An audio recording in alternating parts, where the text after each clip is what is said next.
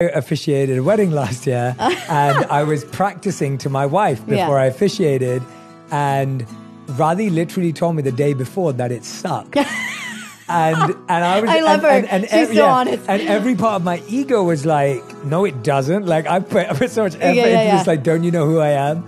And I listened because it's my wife and I trust her. And after my ego kind of like quietened down a bit, I was like listening to her and I was like, she's saying this for my benefit. Yeah. She wants me to be awesome tomorrow. And she's telling me in advance so that I can be awesome. Wow. I changed the whole thing, wrote it. It went great. Everything was fine. Everyone loved it. But it was so interesting because it's so hard to hear that from the people closest to us sometimes, because we just want to hear them adore us and validate us, right?